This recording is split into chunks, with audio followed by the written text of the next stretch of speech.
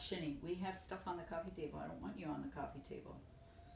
Yeah, and I know you were flipping your tail telling me, no, that I want to get on. No, because you could on the floor, or you could come over here, Shinny. You can go over there. Yes. You can walk over. You can jump over me. You know how to jump over me. You know how to do that. But I don't want you on it because we have some stuff on it. We're going to be eating, okay? So, Samantha, when people have pets and they don't want their cat to go on the coffee table, what do? How do they tell their cat, no coffee table, stay here? Okay, now, this is really good because if you notice, I use the word, I don't want you on the coffee table. And the reason I do that is for me.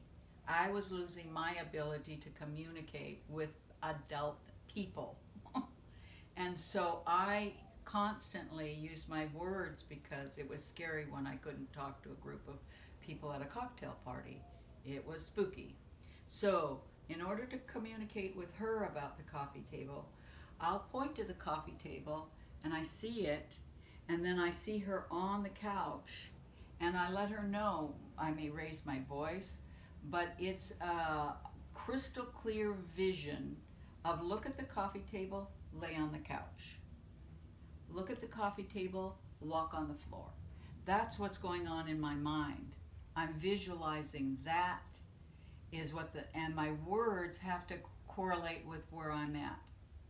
Now, if I was new at this, then I would make sure that I say, Shinny, look at the coffee table and walk away.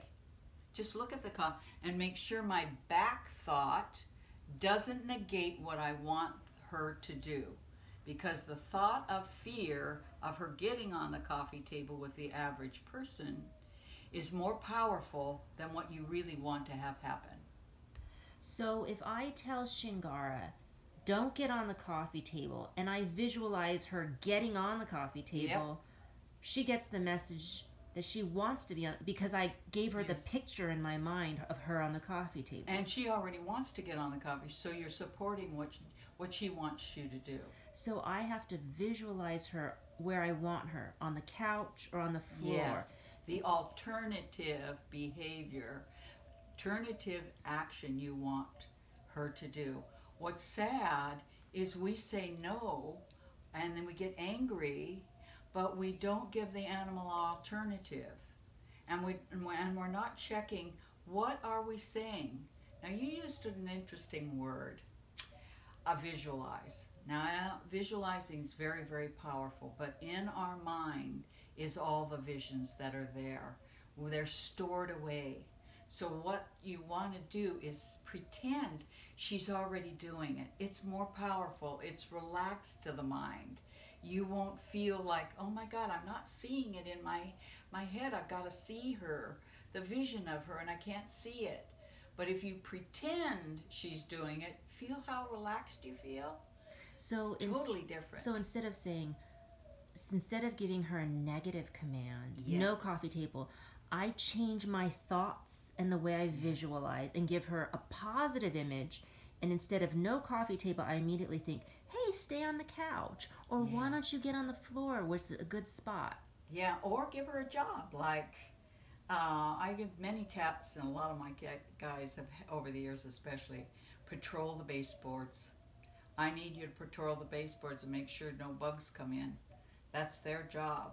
Now, when you tell Shingara that, though, it's different from when I tell her. You're visualizing her patrolling the baseboards. Yes, I automatically see it. They are simultaneously now, because I've been doing this for 35 years. Okay, so for the person at home, keep practicing visualizing my cat, not on the coffee table, but on where I want her. Yes. The minute I see her in my head, oh my gosh, I hope you don't go on the coffee table, and I see her on the she's going to go on the coffee table. Right. Or don't let's see take it. Don't one see where it. Okay. everybody's driving home. Okay, and they have a dog at the house, and that dog chews up stuff. And what you're there thinking is, oh, I hoped and pray my dog hasn't chewed up those pillows. Man, I don't know what I'm going to do if they chew up those pillows.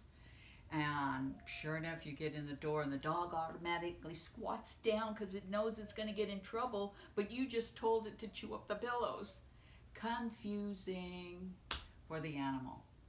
Super confusing for the animal. So let's say you want that dog not to chew up. What's sad is so many dogs are home for 8 hours a day. They may have the pet door to go out and poop and pee, but they're bored.